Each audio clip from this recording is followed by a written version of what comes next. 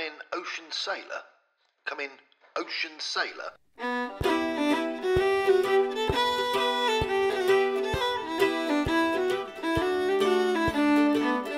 The Ocean Sailor Podcast.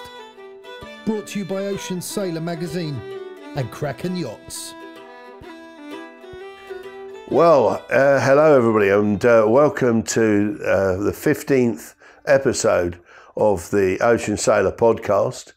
I'm here feeling quite lonely today on my own because my co-host and Oppo, Dick Durham, has cleared off up to the Peak District to try and get a bit of sun, I think. That might be a bit unlikely at this time of the year in the Peak District. But he's up there munching about, so he's not down here and able to talk to Adam and Kiara.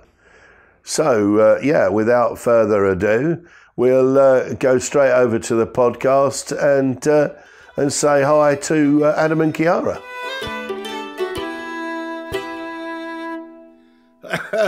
Hi guys, really nice to link up again.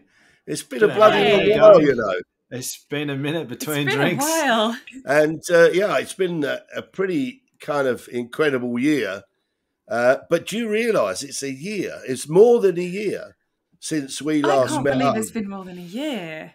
It's like, what did we do last year? I know, right? Where did the time go? Yeah, it's whoosh. What was that? Oh, that was your life. And you've got to get on with it. So come on, tell me, you know, in that time, I'll give you a little bit of an update on what Kraken's been up to in a minute. But what have you guys? You're in Oz at the moment. We are. We came back with after all of the COVID schmozzle, we finally made it back to Australia 3 years later to see nieces and nephews and friends that we've not seen for 3 years. Who weren't born prior to us being here. Wow. So lots of family time happening at the moment, which is really nice. Yeah, everything's changed back home. But geez, so since when we last saw you, we had pretty much just arrived in the Azores, and you said to us, if you want to hop on if you ever want the chance to see a Kraken, now's your chance.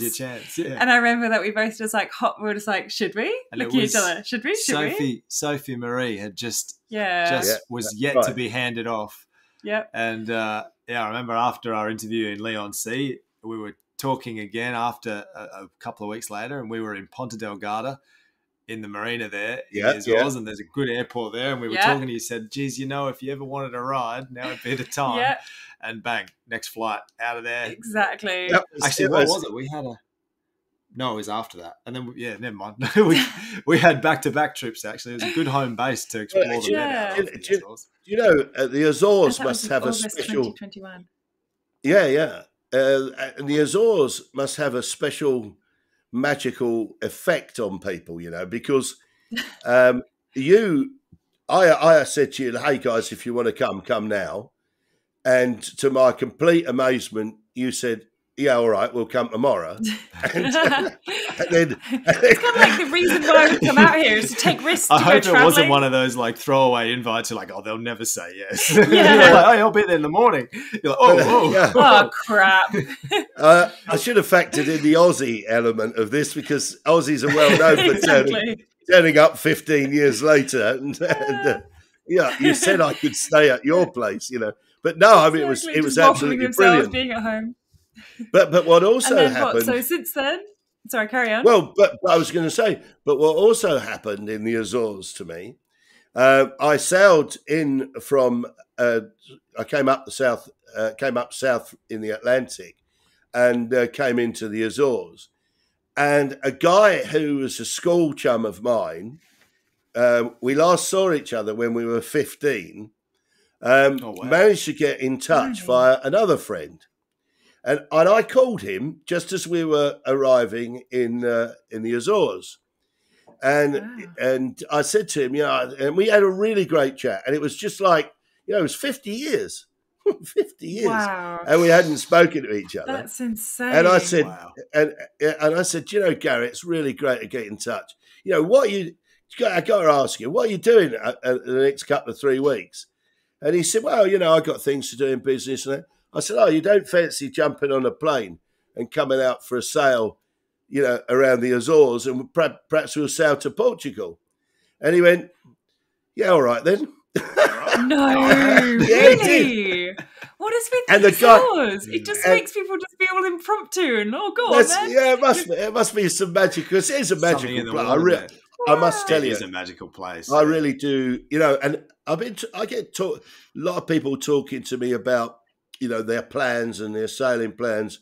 And often it starts with people saying, oh, well, we want to do a circumnavigation. And I try my level best to talk people out of just trying to do a circumnavigation. And I tell them my little catchphrase is, you need to sail round the world. You need to sail around the world, not round the world. And that way you get to see everywhere. This wonderful world. It is still a wonderful world, isn't it? It is. And I often use the Azores as an example, because most voyaging yachtsmen treat the Azores just as a one-stop, and they stay there a week, provision up, and if they've gone, pit stop, have a charge off into the Med. Have a couple of beers in Peter's Sports Bar, and hey, I've done the Azores. Tick that job. Yeah, definitely. But I actually spent 2.5 months in the Azores and thought it was absolutely magical. And obviously you guys spent a bit of time there as well. We did largely the same. We actually had to. We didn't have to, but we were having such a good time in the Azores that we used up the lion's share of our Schengen visa allotment, which is 90 days in every 180, as you may very well know now. In the Azores, and we had to fly out to the UK where Chiara has some family, just to kind of stop the clock while we found our bearings and figured out what we were going to do. And we actually ended up just deciding to do the rest of the circuit and go back around down to the Canaries and Cape Verde and back to the Caribbean again. That's right. Yeah. You did a complete circle, didn't you? Yeah. So I remember in February we were chatting to you and we were just like, hey, so do you know now we've like properly crossed back again? You're like, oh, what? You're back in the Caribbean again.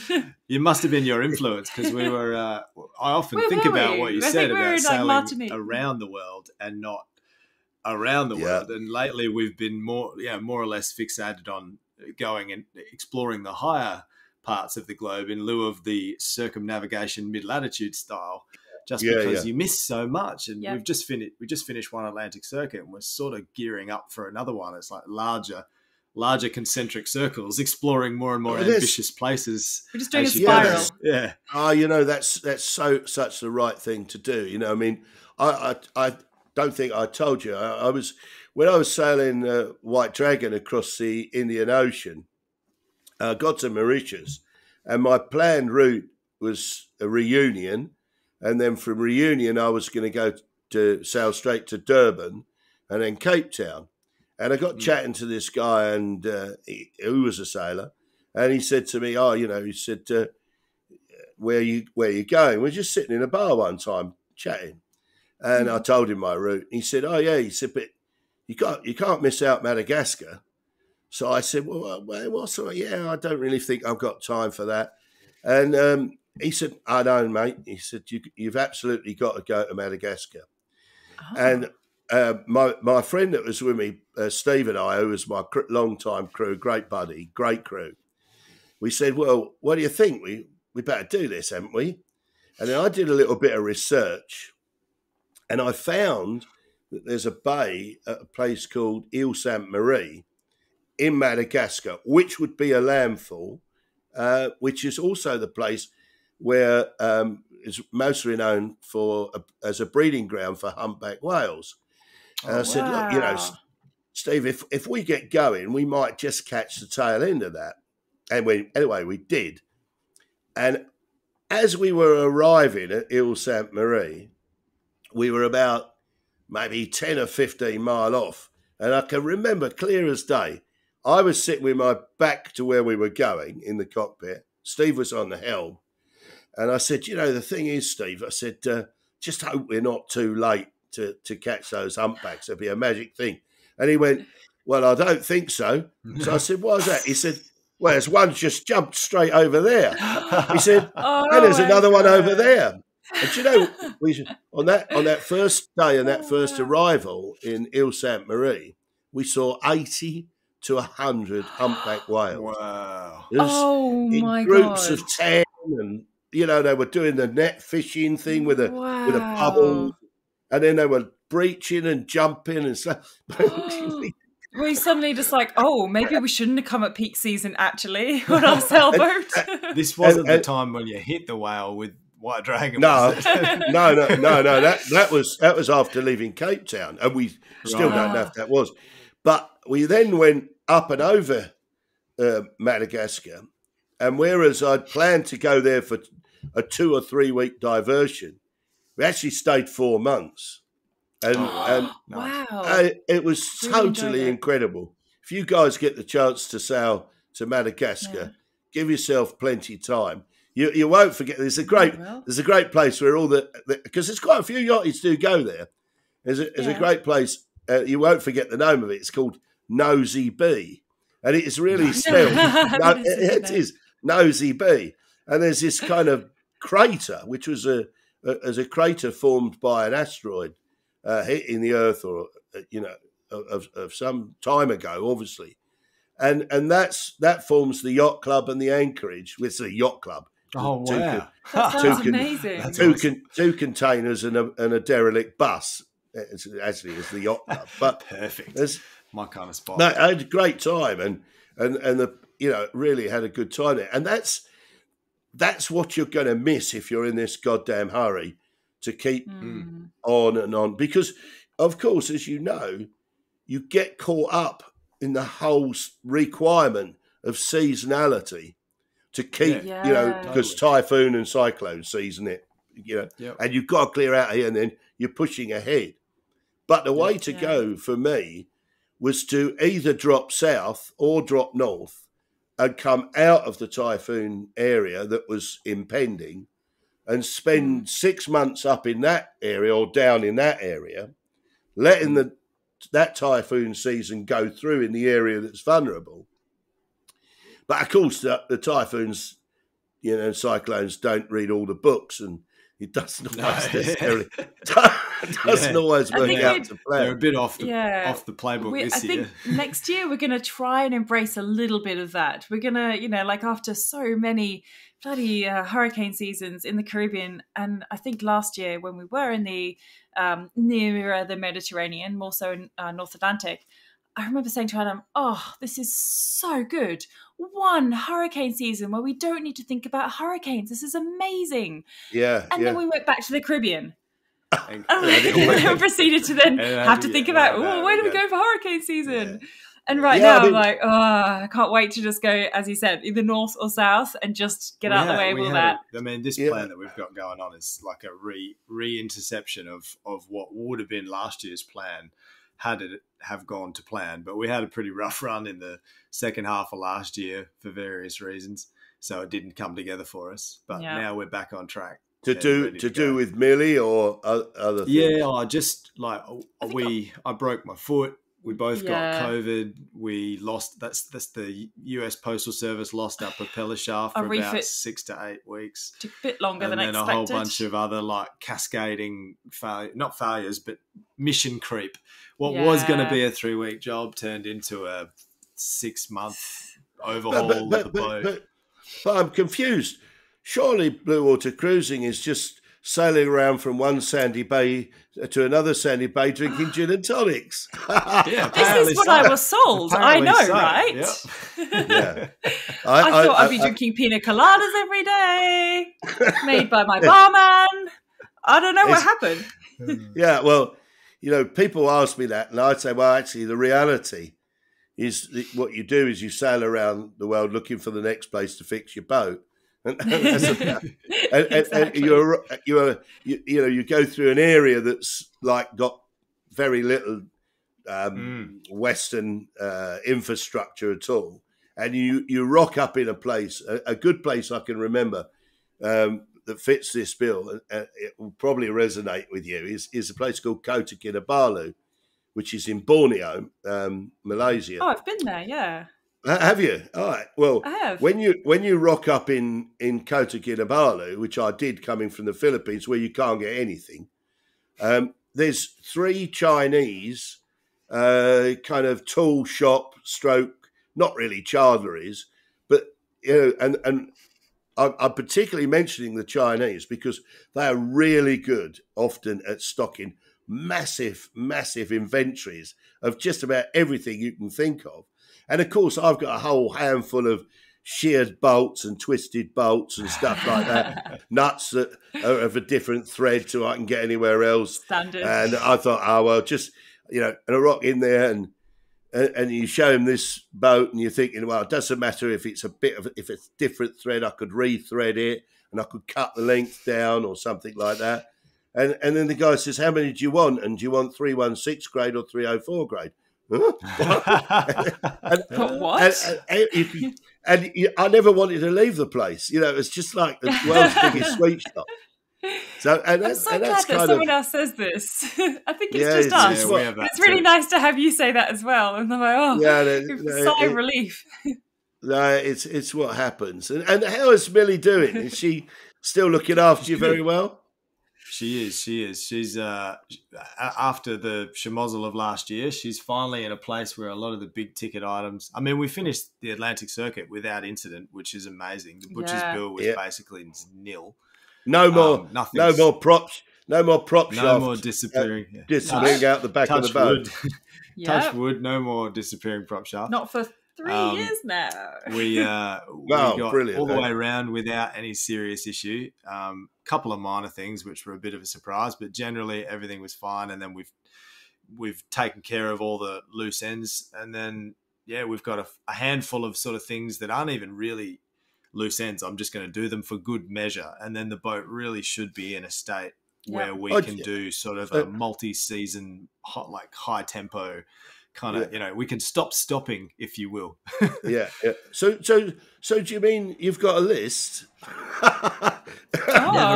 Never if you haven't, growing as we speak, I'm sure. If you haven't, at the worst points after a long cruise in some out of the way places, I often found out I had 3 lists, which was I've really got to do this and get parts flown in list. I really should do this, but I think I can bodge it and get through it. And one day I'd like to do that. One day I'd love to do that. Yeah, exactly. So the last list for me is I've seen this on another boat and I really want it on mine, which is the dangerous list. That's the dangerous list. So number 1 list is pretty well empty. Number 2 list has got a handful left, and we're basically under the number 3 after that. Oh, brilliant. So it's looking good. Yeah, she's going well. Oh, great. And obviously I know that you've broached or you've breached out and have founded a new website and a new YouTube channel. Yeah, which this I is think more Adam's now, baby, this one. Yeah. Which of course we had some minor discussions about the particular name and the brand of, which which is purely confconfidential. So all we can just say I'm not even is, sure what I beep am and I'm said not that, allowed beep to. said that, beep said that, beep. Put it this way: you can judge an endeavour by the calibre of people it pisses off. So we must have been doing something right. Because of course I can remember the first conversations with you. You sent me the message and look, we've been contacted by the British Admiralty and they're telling us this, and this. Do you think it's a sort of a problem?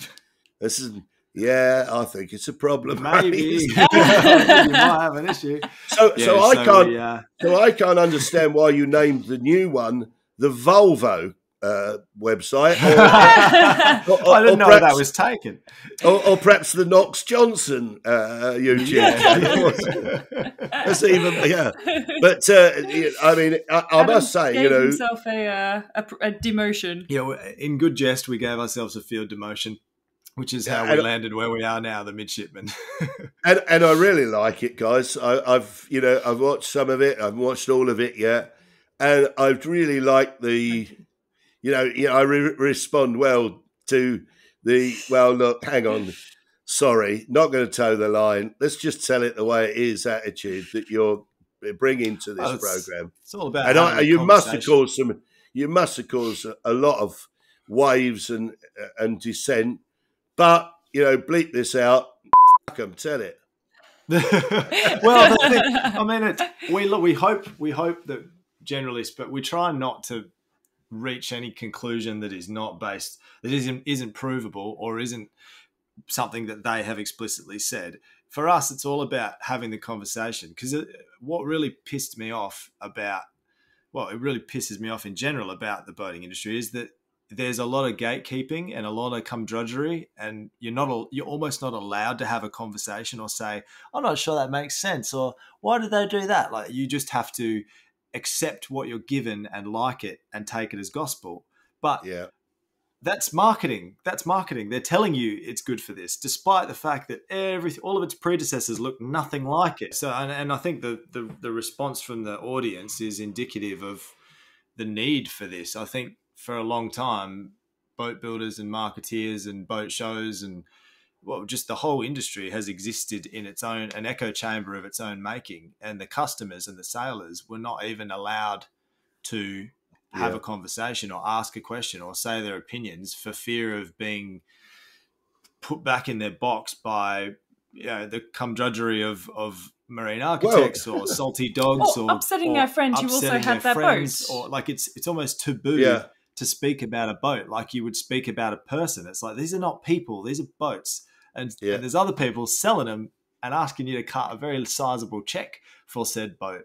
And I don't think it's fair that you're not allowed to have an opinion on it, or even ask a question without getting shunned or saying that shouldn't be a bad thing. But hey, Adam, if you remember, and I told you this at the time, the reason I founded the Ocean Sailor magazine was because we couldn't get our message out about how dangerous these changes to underwater profiles were, in particular, keels coming off and I remember, keels coming off and blade hung rudders and so.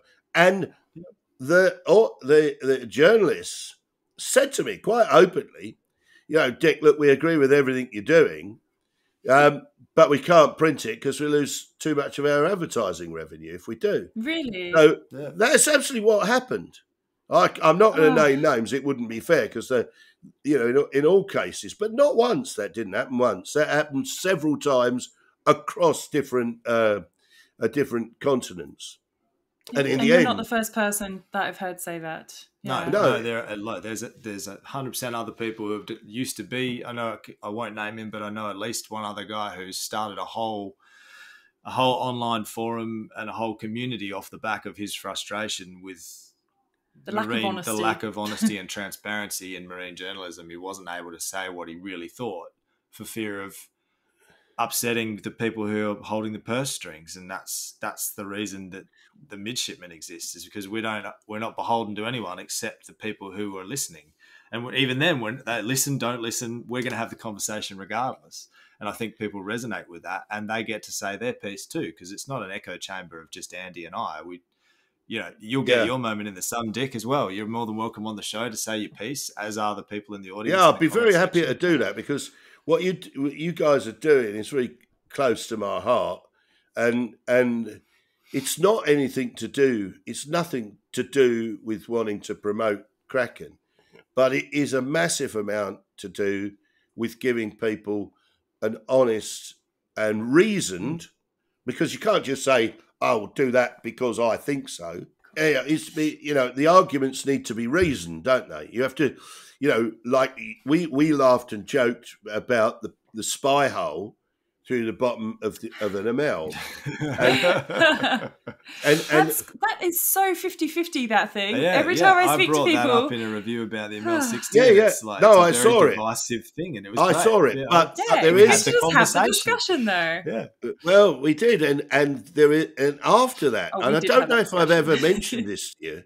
After that, I realised a real big snag with that whole idea, because I don't think Amel have actually also invented clear anti-foul.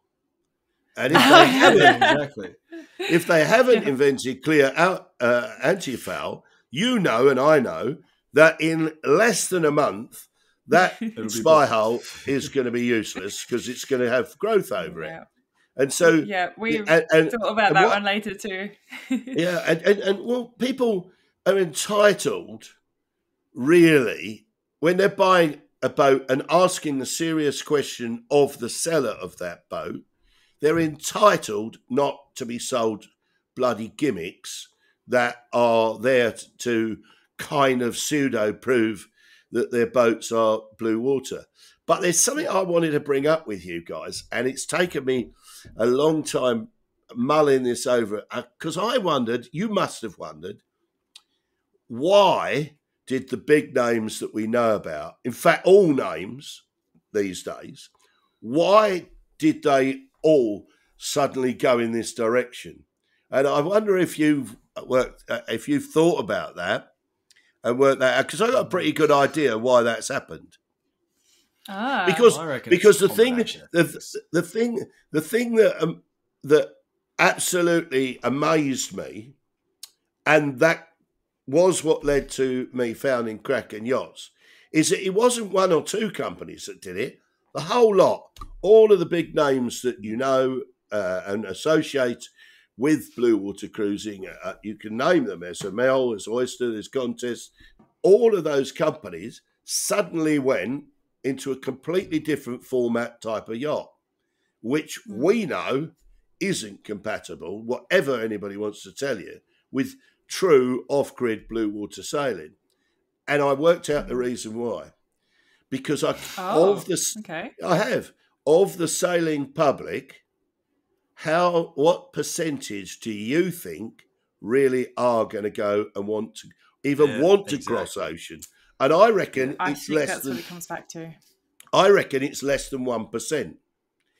Yeah, and if you are in a company which is driven by requiring, better and better profitability, more growth, more sales, actually, sensibly, you don't go for the 1%, you go for the 99, don't you?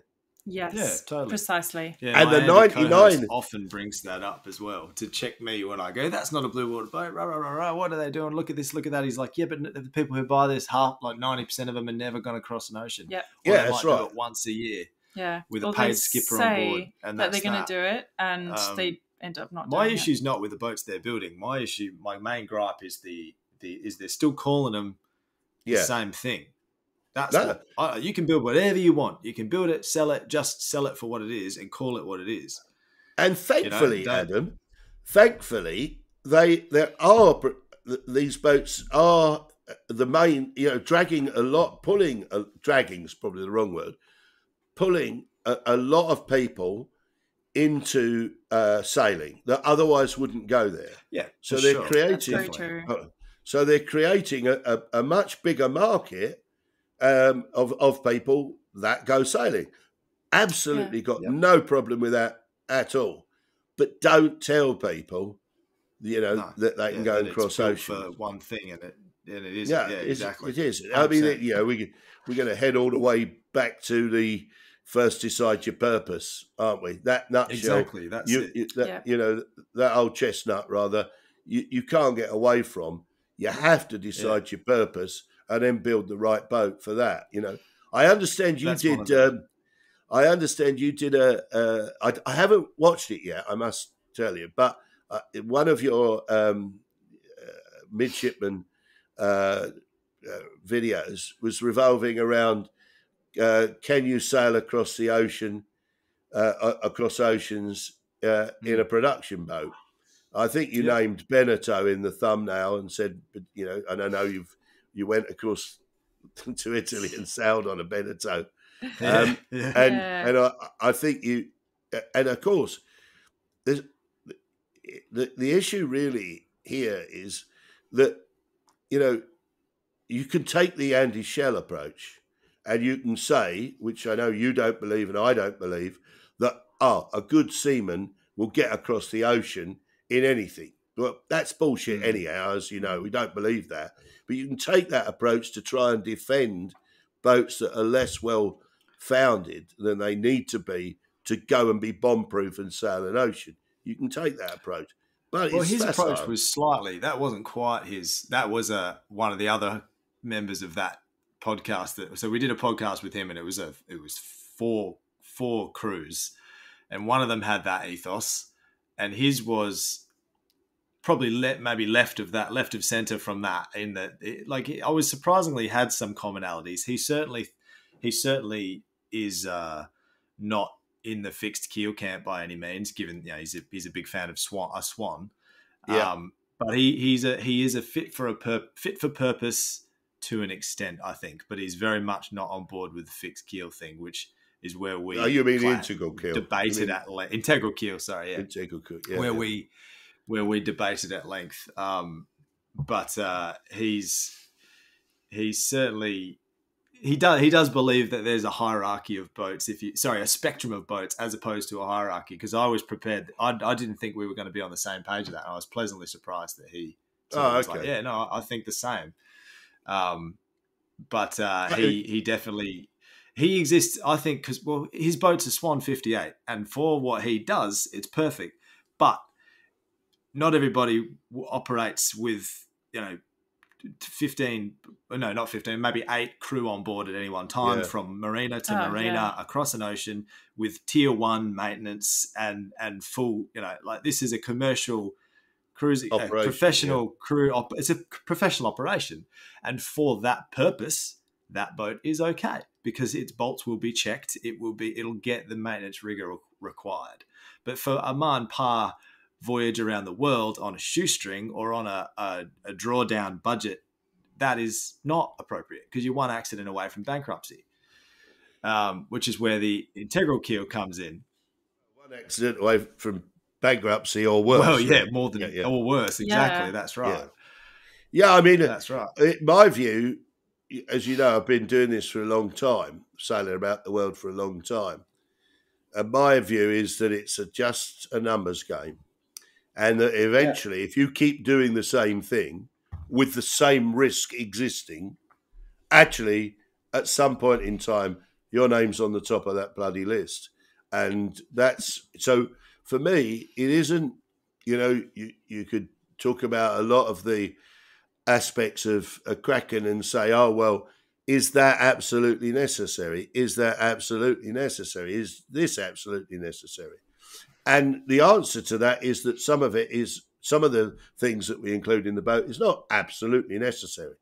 They're highly desirable, and if you don't consider the requirement or the risk that they overcome, somewhere you keep doing it enough. And I'm talking for me, it's best part of 45 years. Sometime your number comes in, and now you're in the deep doo-doos. And, that's, well, and I think I said this in the very, very first video that we did, which went out on Sailing Millennial Falcon. I think I said, well, you might cross a desert in a Fiat.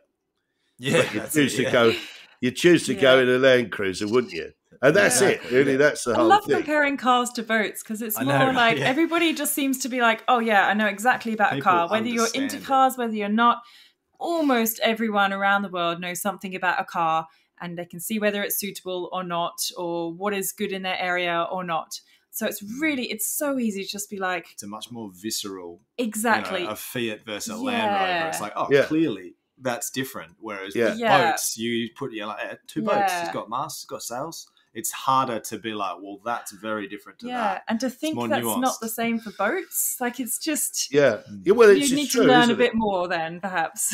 It's true. And of course, the thing is, what is the massive tsunami wave that you guys and I, but you're engaged in that as an ongoing battle, which I love. That tsunami wave is that you're trying to fight against but everybody builds like this these days. And that's a difficulty because then you come to the assumption that must be okay. But of course, it's not true at all. And it takes somebody with a bit of balls, which well done for you two. Both of you have stood fast and and said it the way it is. And let me ask. You go on, sorry. Oh. I was going to say, well, the fact that you even started this podcast and your magazine as well, you know, you also have contributed to getting the message out there. You're the first one who did it. Yeah, I got a bit of skin in the game. Yeah, I suppose I got a bit of skin in the game. Yeah, and you know, to be honest, a little bit of me's given up on trying to convince people one way or the other. My main goal, I've reframed it for myself, just for my own sanity, is that you can make whatever choice you want. You're never going to convince someone to be like, you know, to change camps. You might get a few people who weren't married to one or the other, but getting people to change camps is very hard. But if someone wants to go down that road, my objective is to be like, as long as you know 100% and you've had the conversation, you've been made aware of all the choices, so that you won't then perpetuate that. True. Like, as long as if you want to take on additional risk, fill your boots. But don't pretend like there isn't any. Don't pretend like you've got all the variables covered. You know, that's I've given up trying to change people's mind.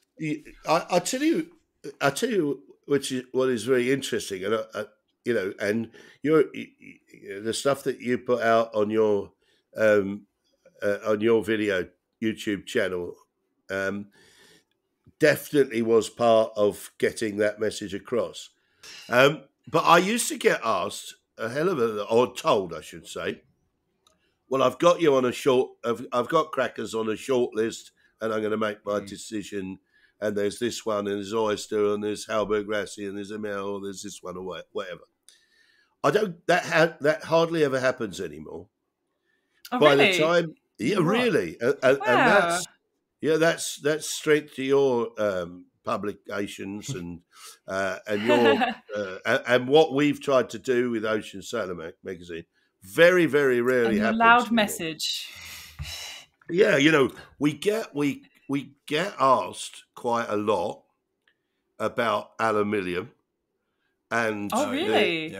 Yeah, we do, and you know, and the conjecture by the owner or the prospective owner is that aluminium is stronger than fiberglass.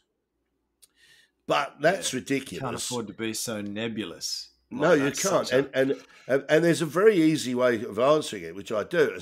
Hang on, if you're going to compare 5 mil or 6 mil aluminium to 5 or 6 mil fiberglass, you're right. But who says you've got to use 5 or 6 mil fiberglass? We use 15 mil fiberglass, which comprising 17 to 22 layers, some of which is aramid, which everybody knows as Kevlar. And it's actually bulletproof. And it's actually bulletproof. Is aluminium bulletproof? No, I don't think so. No, and of course, you know, it's what people get drawn into as you know, like sales messages get twisted. Here's a great one. You know, one of the big pitches from one of the aluminium yacht builders is that, well, of course, in a Garcia, all of our seacocks are on standpipes up above water. Well, okay, that sounds fantastic, doesn't it? Hang on. Then you're going to get an airlock, and you do get a significant airlock. Why have they done that? It's nothing to do with them thinking about safety. It's to do with you put a bronze seacock on an aluminium boat below the waterline. You ain't got it in the boat for more than about 6 months before it's corroded out. And this is, you know, so you've got to go, oh, hang on. Let's think about this a little bit more. Let's undo this a bit further. And that's the kind of thing. I find it so hard. I have found it so hard in the industry to just get a bloody straight answer. You know, totally. You won't most of the time. Like, it's pretty rare. Like you just then with the bronze seacock, you won't find many people that will tell you that straight, unless they have the wisdom of hindsight, or they've owned one, or they're just, you know, particularly well experienced. But anyone who stands to gain from talking about those raised seacocks, they're not going to tell you that side of the story. No. There's this wonderful thing. All our seacocks are above water level. It sounds great, don't it? You know, but I tell you, one of the world's, you know, I mean, as I said, you know, I'll tell you the other question I get asked, but before I do, on the aluminium front, the acid test, you know, is try and find an owner that's had 2 aluminium boats. That's an interesting one. Because corrosion is such a problem with these boats. You know, you can't get paint to stick to them. And so why would you build out of a material? I mean, GRP, it's the dream material to build a yacht out. Really is. Seems easier for me to fix, but that's because I don't weld. Yeah. And then a lot of the other argument is like steel. People are like, oh, yeah, steel corrodes so easily, which is why we use aluminium. And it's like, yeah, but doesn't aluminium oxidize, as you said? So it's like, okay, yeah, it might not corrode like steel, but it still oxidizes. Still corrodes, and it still has issues. You've got a lot of extra considerations to take care of, and then all your bonding has to be 110%. And you know, I mean, you've only got to moor alongside a steel boat in an alley boat. You still do need a galvanic connection between the two. But if the boats come together at some point, there you've just made that galvanic connection, and now you've got raging electrolysis occurring, and you just don't want to be thinking that. So I think Ali has a god awful material to build out. I'm still intrigued by it.